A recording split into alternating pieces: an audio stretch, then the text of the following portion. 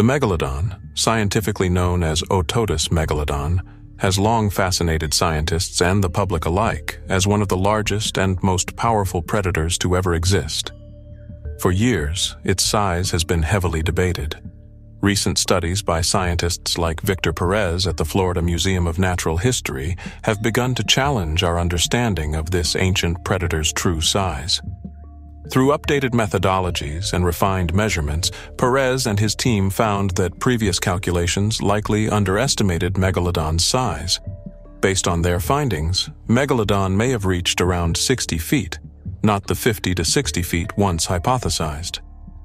The utilization of Megalodon teeth discovered in aquatic environments has historically been regarded as the most reliable indicator of an individual shark's size.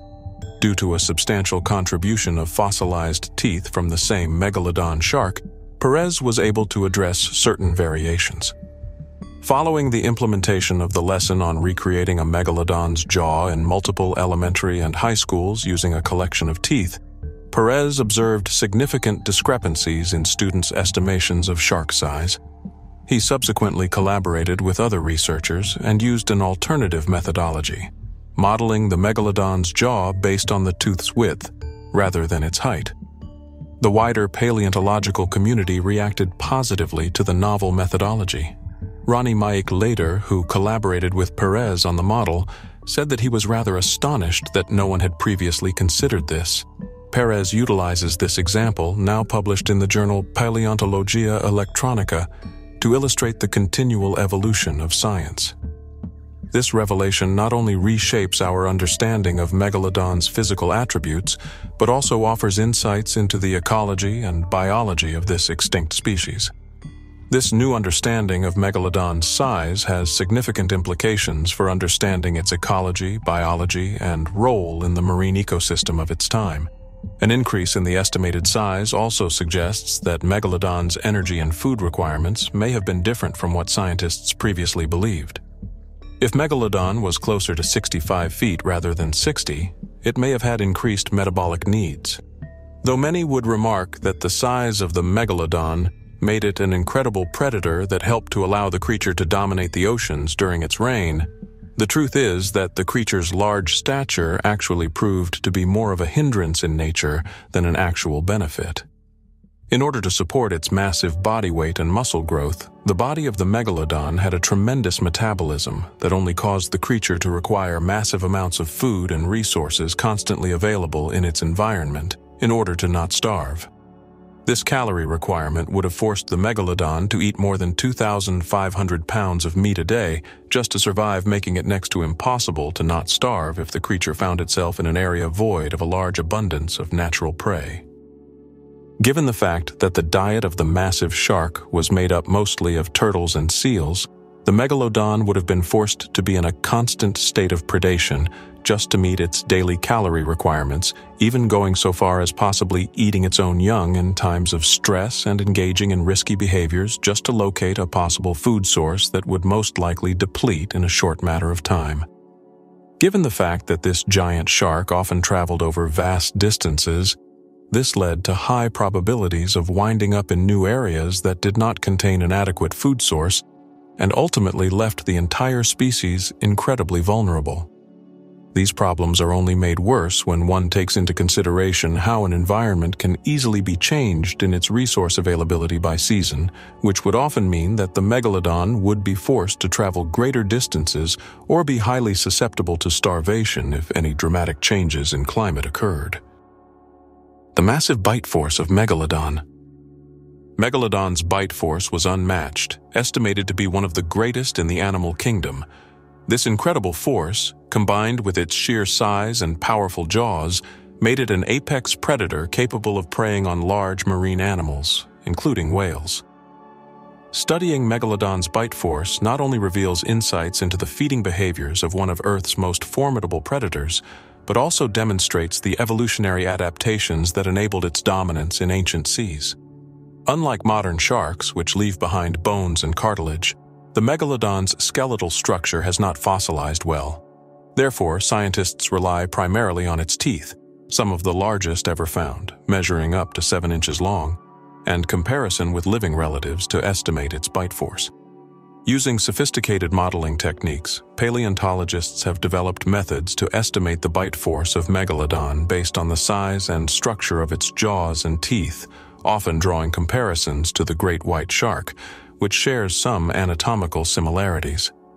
In 2008, a team of researchers led by Dr. Stephen Rowe at the University of New South Wales developed one of the most widely cited models for Megalodon's bite force. Using 3D computer models, they scaled the estimated bite force of a great white shark up to the size of a megalodon. Their results indicated that Megalodon could generate a bite force between 24,000 and 40,000 pounds per square inch, depending on various factors. To put this into perspective, a great white shark has a bite force of about 4,000 pounds per square inch, while a lion's is about 650 pounds per square inch. Even the mighty Tyrannosaurus rex, another contender for the greatest bite force, is estimated to have had a bite force of approximately 12,008 pounds per square inch. Megalodon's bite force, therefore, remains unparalleled, possibly the strongest of any known predator. The immense bite force of Megalodon can be attributed to its powerful jaws, robust muscles, and specialized teeth. Unlike many predators, Megalodon's jaws were wide and thick, with a powerful musculature that allowed for maximum leverage and force when closing. Its jaws were likely lined with up to 276 teeth arranged in multiple rows, allowing for repeated bites even if teeth were lost or broken during hunting. These teeth were conical and serrated, designed to pierce and slice through tough flesh and bone effectively. Each tooth was wide and deep-rooted, providing stability and durability under immense pressure. The musculature of Megalodon's jaw would have been massive, with strong tendons and ligaments supporting its bite force. Additionally, the structure of its skull, which was broader and more robust than that of modern sharks, allowed it to distribute force more evenly across the jaw. This feature enabled Megalodon to maintain a firm grip on prey, ensuring that even the most resistant animals could not escape once caught in its jaws. Megalodon's extraordinary bite force served a crucial role in its survival, as it allowed this predator to target large prey that few other predators could handle. Paleontological evidence suggests that Megalodon's diet primarily consisted of marine mammals, including ancient whales, large fish, and even other sharks.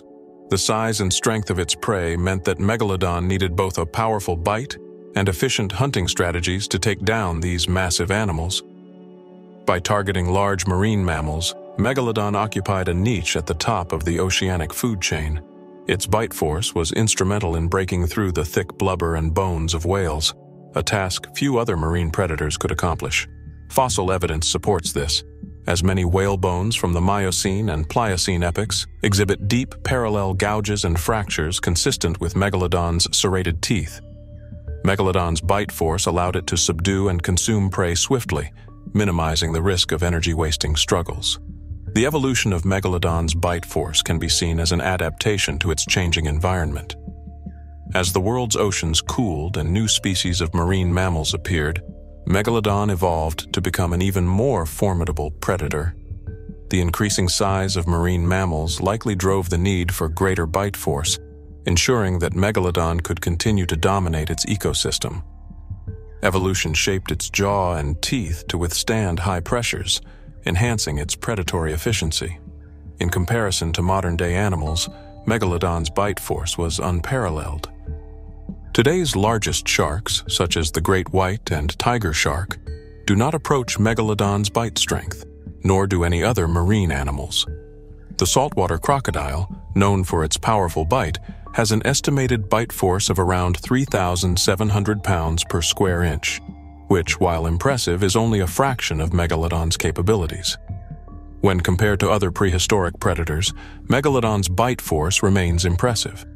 Tyrannosaurus rex, often celebrated for its bone-crushing bite, would have had a bite force strong enough to shatter bones and dismember prey, but still would not reach Megalodon's maximum potential pounds per square inch. This difference is largely due to the contrasting prey and feeding habits of these two giants. T. rex hunted on land, where gravity limited its size and bite mechanics, while Megalodon adapted to an aquatic environment that allowed it to grow larger and utilize different feeding dynamics. Megalodon's incredible bite force contributed to its dominance in prehistoric oceans, leaving a lasting impact on marine ecosystems. Its extinction around 3.6 million years ago opened new niches, allowing other marine predators to evolve and fill its place. With Megalodon gone, large whales, which had been a primary food source for the massive predator, experienced reduced predation pressure and likely evolved larger body sizes as a result. Megalodon's remarkable bite force enabled it to crush and subdue some of the largest prey in the ocean, including prehistoric whales. Equipped with rows of massive serrated teeth and a jaw capable of generating immense pressure, Megalodon was specifically adapted to hunt large marine mammals. The hunting strategy Megalodon likely employed against whales combined sheer strength with tactical precision. Megalodon's serrated teeth were ideally suited for tearing through thick flesh and breaking bones. Unlike modern sharks that rely on repeated bites and tearing motions, Megalodon's bite force was strong enough to deliver a devastating single-bite blow to a whale's ribcage or skull. With one powerful strike, Megalodon could break the bones of its prey, including the ribcage, which would likely collapse under the pressure, puncturing internal organs and rendering the whale immobile. In addition to its crushing bite force, Megalodon's jaws were extremely wide, allowing it to encompass large sections of its prey, especially younger or smaller whales. By clamping down with its enormous mouth, it could simultaneously grip and crush large portions of a whale, causing massive trauma in a matter of seconds. Once it latched onto its prey, Megalodon could use its head and body strength to shake and thrash, further dismembering its target. This approach would not only allow it to crush bones, but also increase the effectiveness of its bite by creating additional tearing forces, maximizing damage and quickly immobilizing its prey. Megalodon's ability to crush whales made it a unique predator capable of hunting creatures that no other ocean predator could effectively subdue. Its massive bite force, combined with powerful body movements, ensured that it could consume large prey more efficiently, without the need for prolonged struggles. Fossil evidence of whale bones bearing deep gouges and fracture marks further supports this, as these wounds are consistent with the crushing and tearing abilities of Megalodon's jaws. By effectively shattering bones, it could access nutrient-rich areas such as the chest cavity and internal organs, which were a valuable source of energy.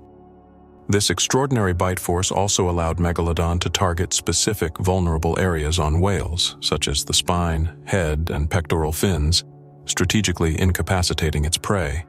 A bite to the spine would sever nerves, rendering the whale paralyzed, while a strike to the skull would cause fatal head trauma. This tactic, combined with the sheer crushing power of its bite, meant that Megalodon could efficiently kill large whales with minimal energy expenditure. No shark has ever rivaled the Megalodon. Megalodon's body size wasn't just an intimidating feature. It was a critical adaptation for ruling the prehistoric seas. Its massive bulk allowed it to target large prey, such as early whales, which were abundant during the Miocene epoch. The energy required to sustain such a large predator necessitated big, nutrient-rich prey, and Megalodon's size enabled it to hunt animals that no other predator could handle. This size advantage also likely provided Megalodon with protection, as there were no known marine predators capable of challenging it directly. One of Megalodon's most unique traits was its bite force, which is estimated to be one of the most powerful in the animal kingdom. This immense bite force allowed Megalodon to exploit its environment in a way that no other shark could. Fossilized whale bones bearing deep, serrated gouges and fractures provide evidence of the shark's bone-crushing abilities. Megalodon's teeth, some of which reached over 7 inches in length, were designed not only to pierce, but also to rip and tear through flesh and bone.